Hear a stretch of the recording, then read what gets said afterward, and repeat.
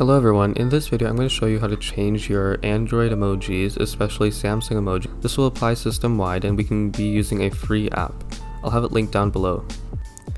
The first step will be to install zFont 3 from the Play Store.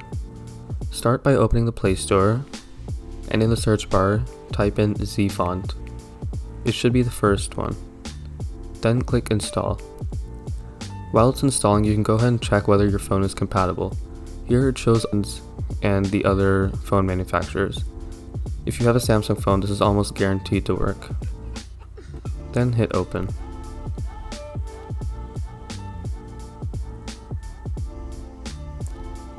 Make sure you click allow from this source. This will allow it to install the font pack. Scroll down until you find iOS 15.4. Now we can apply it. Click download and then click apply. Just click auto. Now you can just follow the steps on screen.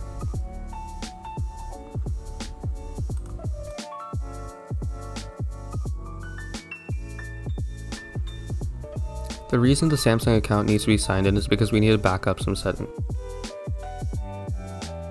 Only the settings option is selected.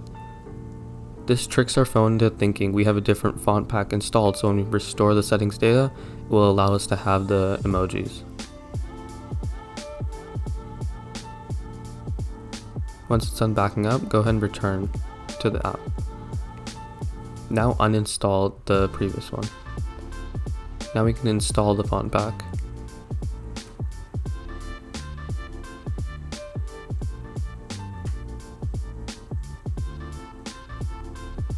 Now restore data and make sure only the settings option is selected.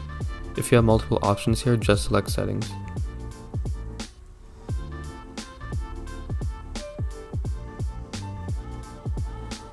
Once it's restored, just click later instead of deleting it. And now we are complete. We can use our font in any app. It will apply system-wide.